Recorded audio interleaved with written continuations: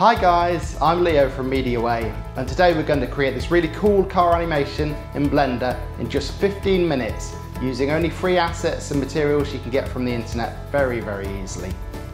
We're going to cover HDRIs, compositing, setting up the camera and animation, motion blur and loads more, and I'm hoping I'm going to give you some great tips that you didn't know before. Okay, let's get started.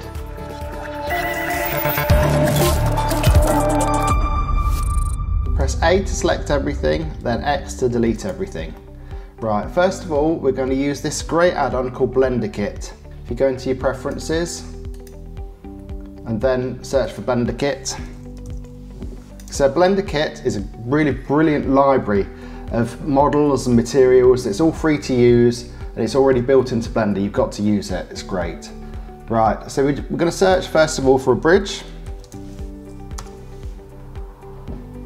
And you just click it to add it into your scene.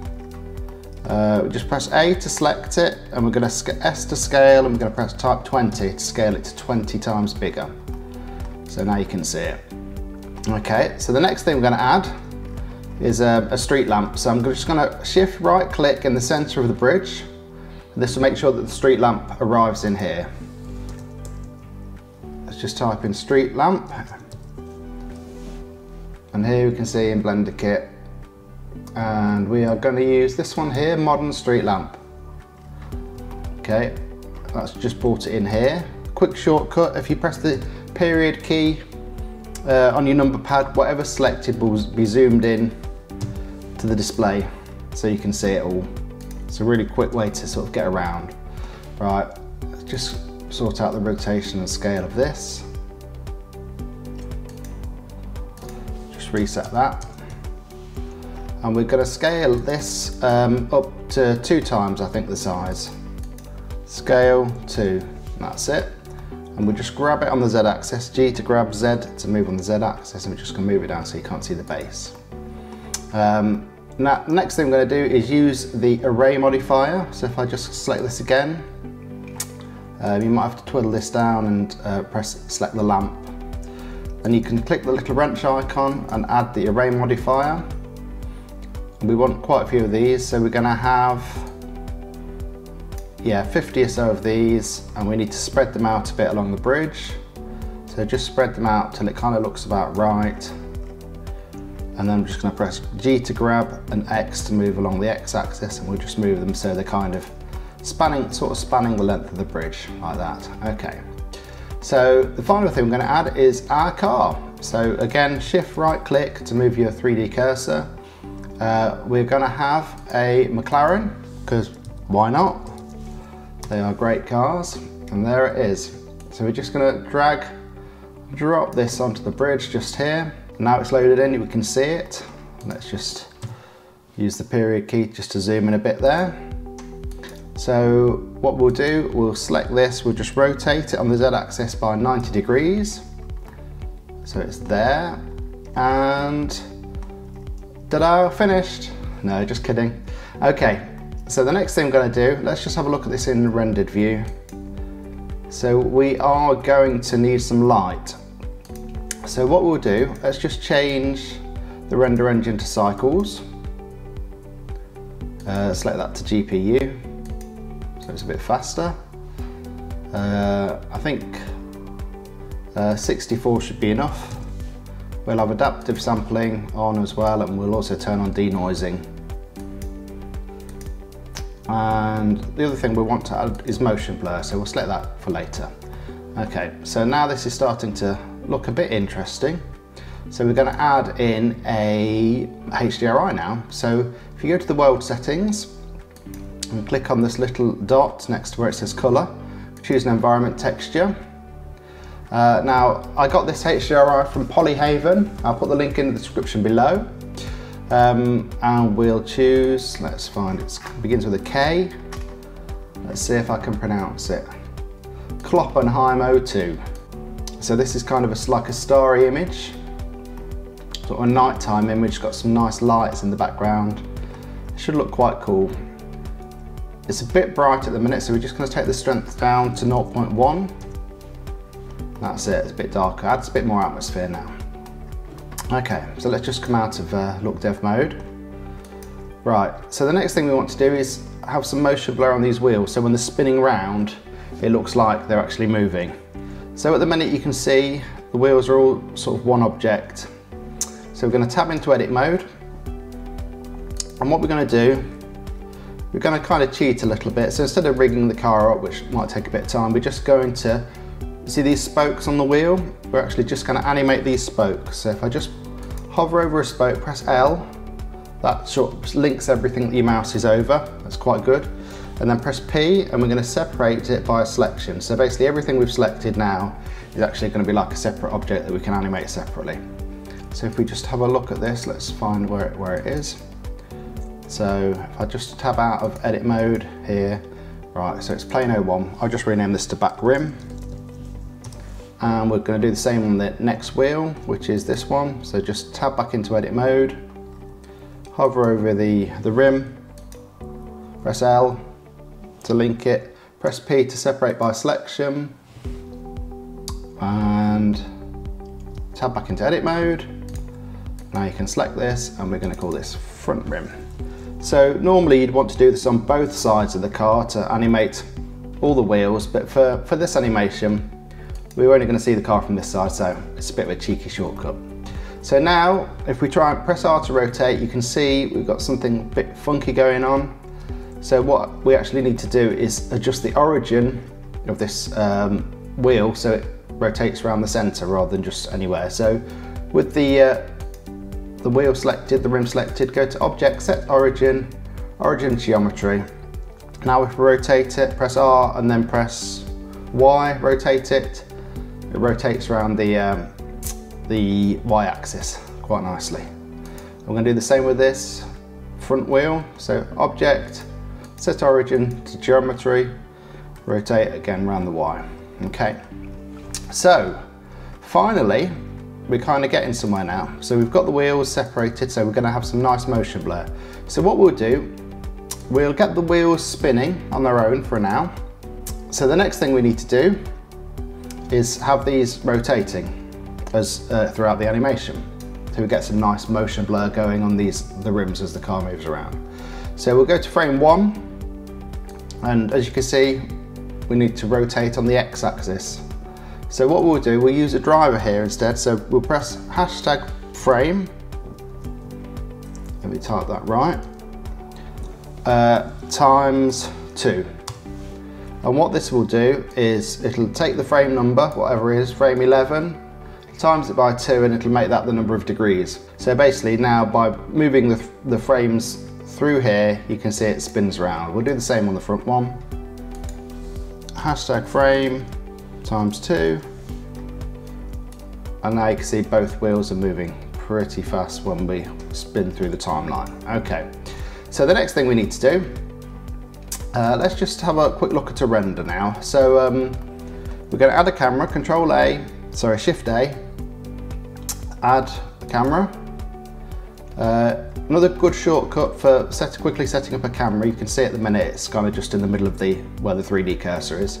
So kind of get it in your viewpoint where you want to start, and you press Control, Alt, 0, and that sets the camera up to the exact same place you're looking from. So if we press F12, do a render. Okay, it started to look quite interesting now. So let's just save our file. So the street's a little bit dark, so we're going to actually use, it's an emissive material coming from this lamp. So we're actually going to go to the lamp. We're going to click on the cylinder to get to the materials. And you'll see here there's 3 materials being used on this lamp, and we're going to select the light material, which is this one. You see it's an emission shader. We're just going to twirl this down. I'm just going to set the strength up to 500. Right, that should make it a bit lighter. And now if I just press 0 to get to the camera view again and press F12. Okay, we can see the street's looking a bit lighter now. That's a bit better. Okay. Right, the next thing I'm going to do, I'm just going to quickly on the render settings, just change this to Optics X. I'm just going to render it again. So we've got our car, we've got the wheels done, we've got the environment set up. So now we need to actually move the car on the road. So we're going to select the McLaren there, just going to zoom out. We are going to set to frame 0, press G to grab the car, X to grab it on the X-axis, and we're going to start it right at the beginning of the bridge. And press I to set a keyframe location. I'm going to skip to the end of the animation. We're going to press G to grab it, and X to constrain to the X-axis, put it to the end of the bridge, and we're going to press I again for another location. So now we've got 2 keyframes, and you can see, well, let's just zoom in a little bit. You can see the car is whizzing along the bridge. So the other thing we're going to do, because at the minute Blender automatically starts keyframes sort of with like a Bezier curve, so it moves slowly to begin with and speeds up. So we're going to change the frame interpolation between these points by pressing T. We're going to set it to linear, so now the car starts moving fast straight away. So we get to frame 0, let's set the camera up next. Zoom into the car, so you can do that by pressing period on the number pad. We'll set the starting shot to be here, so Control-Alt-0. And where's my camera gone? Let's find the camera. There you are. And we're going to parent the camera to the car. So we'll firstly select the camera, hold down Control, select the McLaren, and press Control-P to parent the object and keep the transform. So now, when we move the animation playhead, the camera is stuck to the car. We're going to add some depth of field onto the camera. So just select the camera again in your viewport, select the camera icon, add depth of field. F1 should give us a nice blurry background. We're going to, in the viewport, if you click show limits, you can actually see where the focus point is, and you can change the focus point by moving this distance thing here. So we'll start there, and we'll push that to have a little keyframe on the focus distance as well. Okay, so now we've kind of got this nice cool blurry light in the background, and the car looks nice and sharp. In fact, let's just render that. Okay, it's starting to look really cool now. Okay, so what we'll do, we'll set some points for animation. So we'll start off the animation with the camera at the back. About halfway through, let's move the camera around again. So what we could do, again, we can use our sort of viewport, find a nice view of the car. Let's move it to about the side of the car. And we'll press Control-Alt-0 to get the camera roughly in the right position. Now, another cool trick to move the camera around is to hold down Shift and the key on your keyboard, it should be under the escape key, and that lets you kind of move the camera with the mouse. And you can also control the camera in and out with W and S, forward and backwards. A and D pans sort of left and right. Then Q and E move the camera up and down. So it's kind of like controlling it like that. So we'll find another viewpoint. That looks good to me. Press I for another camera thing. I've just remembered we should have set to location and scale, so let's just do that on the first one. Just move that down a bit. In fact, let's give it a bit of a tilt as well. That's pretty cool. Okay, so press I to update the location and scale at the start of the animation. Now, as you can see, as we move the playhead forward, the camera pans around, and then we'll do another movement at the end. So it's Shift and whatever key this is called, and we'll just move the camera around the front of the car. Let's go down a bit, kind of have a nice cool look from the front. And I might add a bit more tilt again on that. Let's just tilt it a little bit there. Okay, and that can be the end of our animation. So I to lock the location and scale. So we've got 3 key points now. So I'm just going to tweak this a little bit. So here, at this point, we'll add another keyframe here just to move the camera a little bit better around the car. Okay, you can kind of tweak this all you like until you get something that you're happy with. I'm going to just add in another keyframe again there. That's better. So the car's kind of mostly centered now. Right, so we've got a nice animation set up. So the final thing we're going to do is have a look at the compositor. So let's just render a frame. Okay, so we're going to just move into the compositor now. So you go to the compositing tab at the top, click use nodes.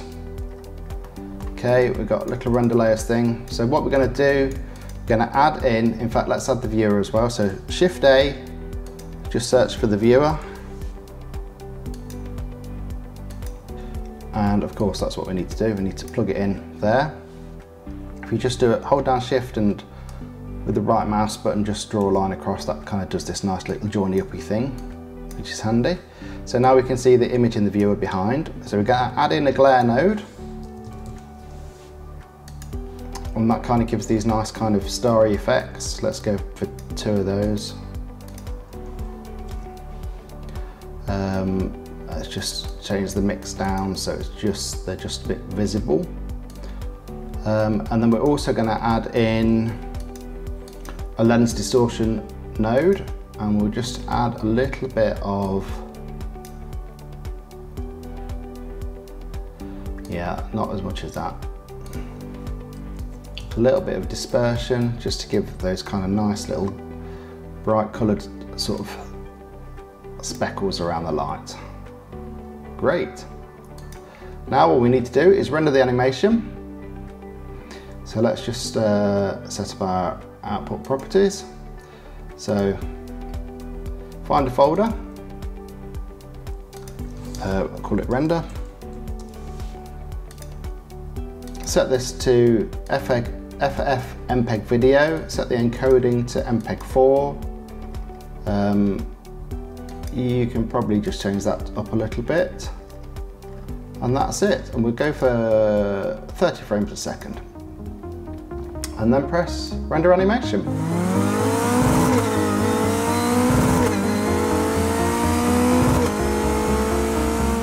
Thanks guys, hope you enjoyed that. This animation can still be extended in loads of ways. You could add extra cars, we could add in other camera angles, we could do all sorts of things to make it even cooler, but I'm going to leave that with you for now.